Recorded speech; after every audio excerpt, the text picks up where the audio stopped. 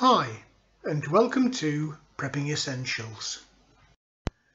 Long-term viewers to the channel will know that over the last few years I've been fortunate enough to be able to have potato berries sprout on my potato plants, and over the last couple of years I've taken those berries and I've harvested them to produce what's known as true potato seeds.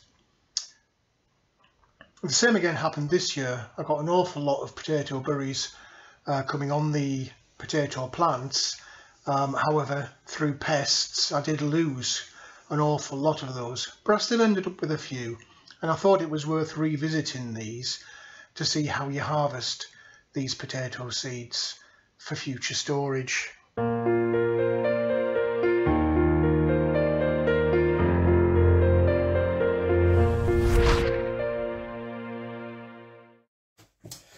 Well, here we are in the kitchen, and just a few very basic utensils. Got a little sieve, be using that later. Got a little knife, I'll be using that shortly. Bowl into which I'll just pop a little bit of warm water.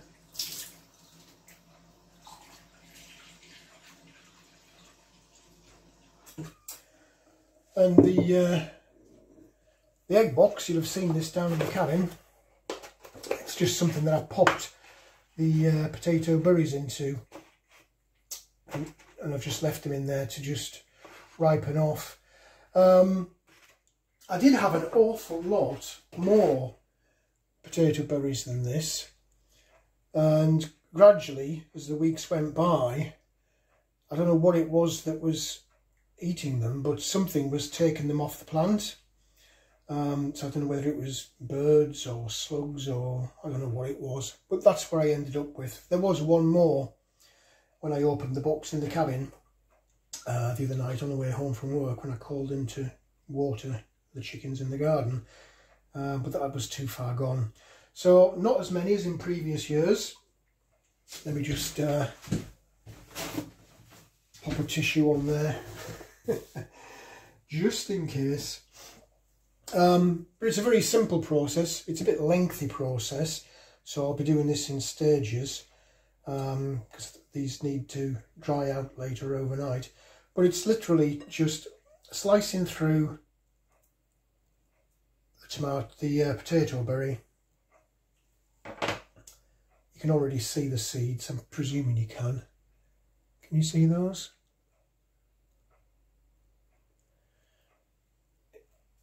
And all we're doing is just with the nail, just scraping these out of the actual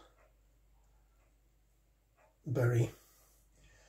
Try not to get too much of the flesh in the water, because you're only going to have to sieve it out later. And it is difficult, but just try and separate the seed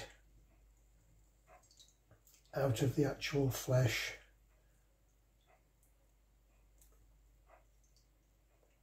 And even though I haven't got that many berries this time, if you saw my previous video, God, I can't even remember when that was now, must be getting on for a couple of years ago, you'll know that these little potato berries are absolutely rammed with seeds. So just take your time with that. Gradually work your way through all the berries, just popping out the seeds. Can you see how they just kind of ease out as you run your nail through? I'm hoping you can see that in the video. But I'm sure you get the picture. So rather than watching me do all of these berries, I'll come back to you once I've finished. Do take your time.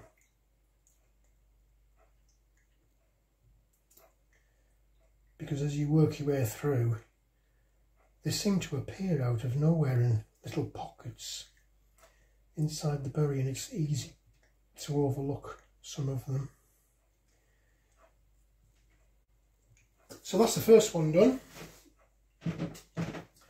You do end up with bits of pulp, but they are, can you see how that's full of little berries, seeds? So it is just worth your time to try and get them all out.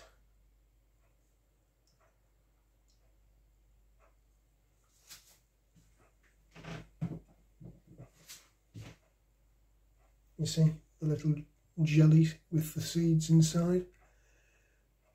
Is it going to focus or not?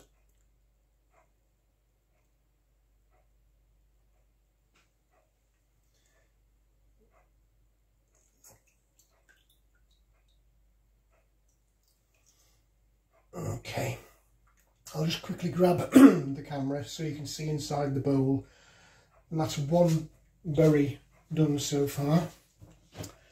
I'm hoping that it picks this up. Yeah, it does. Look at all those little seeds.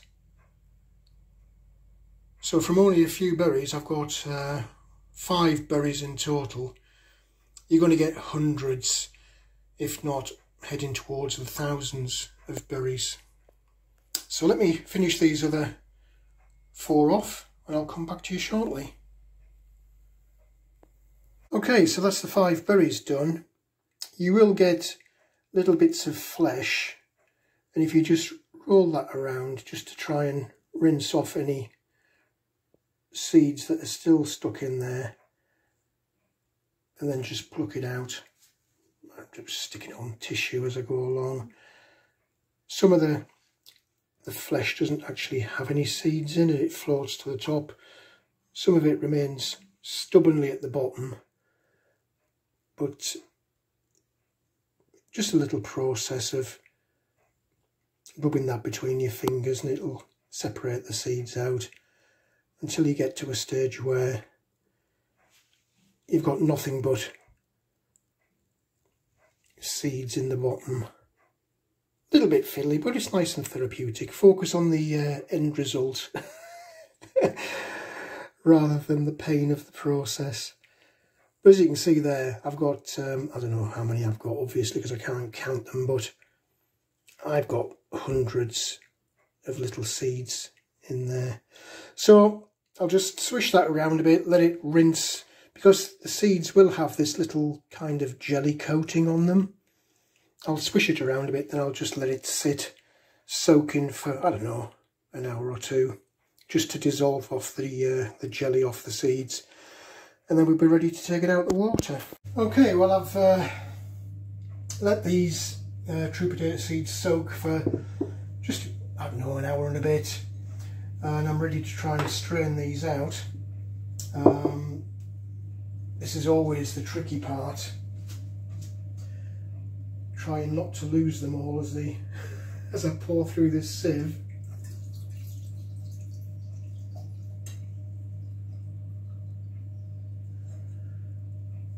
There's a few still in the bowl. Hopefully they'll come out.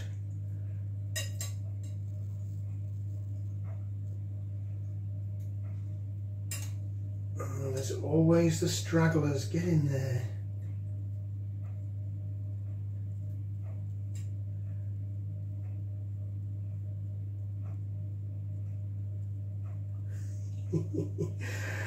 Oh dear, there's about 6 or 7 just didn't want to go in there. So I'll just let that gently soak through until I'm pretty sure that I'm just left with jelly and seeds in the bottom. I've put a bit of baking paper, I forget what it's called now. I think it's called baking paper actually, onto a little tray. And now I've got to try and get these remaining seeds out of the sieve.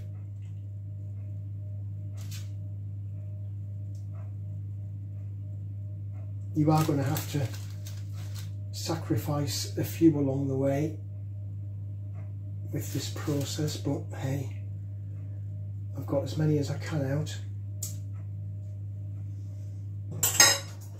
we go. And then literally all I'll do, trying to gauge where you can and can't see this, let me tilt the camera down a little bit and get back onto here. That's better. So you're just going to spread these out as best you can across this paper.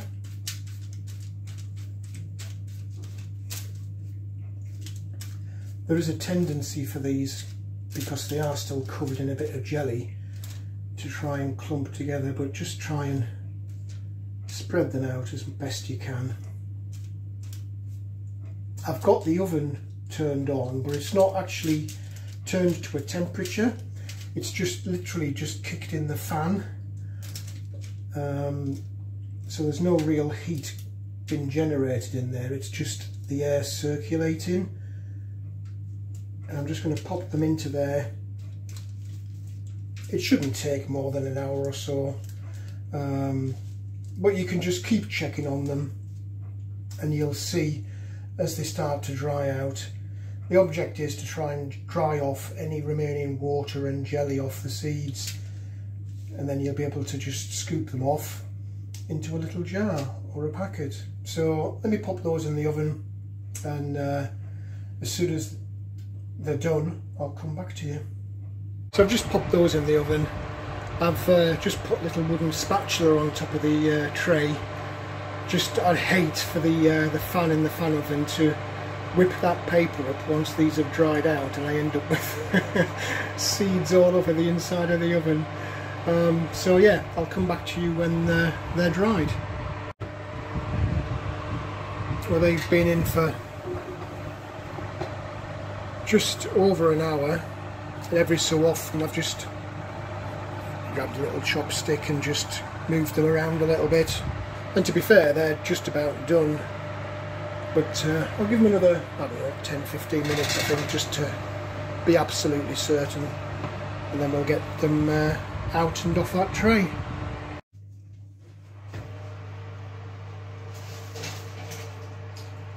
Well, we're back. I've just given those probably about 15, maybe even 20 minutes,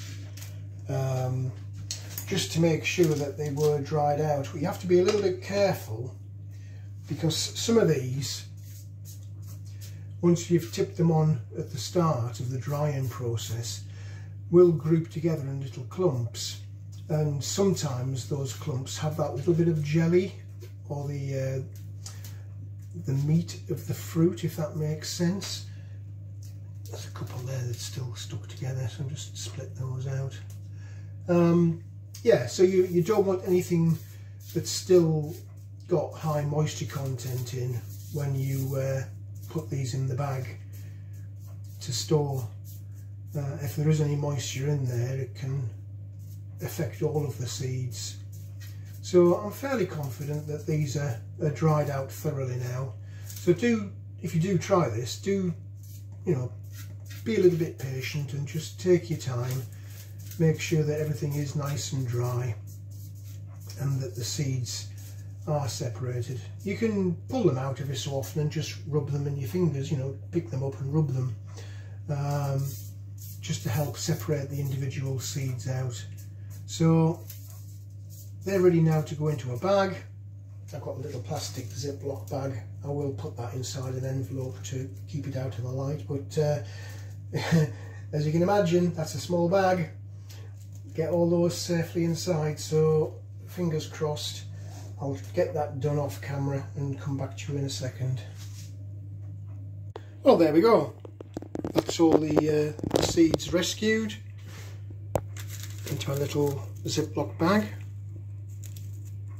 Don't know how many is in there. There's a fair few hundred in there, because they are tiny little things. They're almost like carrot seeds in size.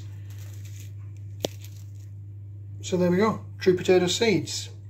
Another batch for 2021. So 3rd year in a row I've harvested these. Fingers crossed we'll never need to use them in anger. But the whole reason we are storing these is just in case, because if there are no potato tubers, there's going to be no potatoes. So this is my little insurance policy in case the worst happens.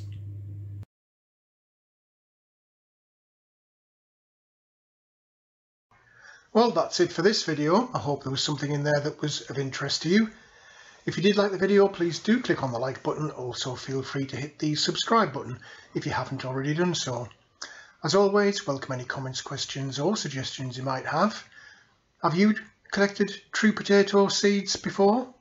Have you ever had potato berries and wondered what to do with them? At least now you know. Let me know in the comments section below. But for now, thanks for watching and I look forward to seeing you in the next video.